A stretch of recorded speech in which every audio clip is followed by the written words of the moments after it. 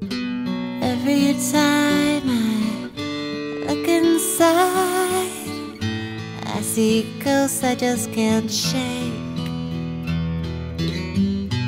Every time I try to hide, I see you out there planning my escape. But I'm not ready to leave. I said before we go, could you let me dream? And then, can you save me in the morning? Can you save me in the morning? Marcy Taggart is a 50-year-old woman trying to cope with two very significant losses in as many years: the death of her daughter Devon in a boating accident, and her husband's decision to leave her for another woman. Adding to her pain is the fact that Devon's body was never recovered, and her husband chose to desert her on the eve of their 25th wedding anniversary. Still reeling from these events, Marcy takes off for Ireland, a trip that was originally intended to be a second honeymoon with her husband.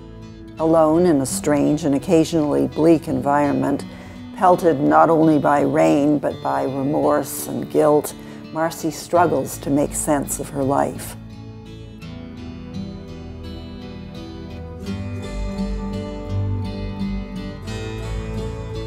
Sitting in a pub with a man she's just met on a bus tour, Marcy suddenly sees Devon, the daughter she believed to be dead. She chases after her only to lose her in the crowd. Could this girl really be her daughter? Is Devon still alive? And what could have driven her to fake her own death? What terrible secrets is she hiding? And can her mother save her?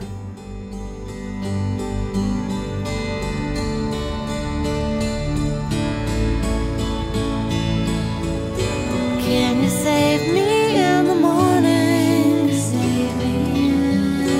Can you save me in the morning? Save me. Can you save me in the morning? I gotta sit back down and quench my thirst before I cross that line.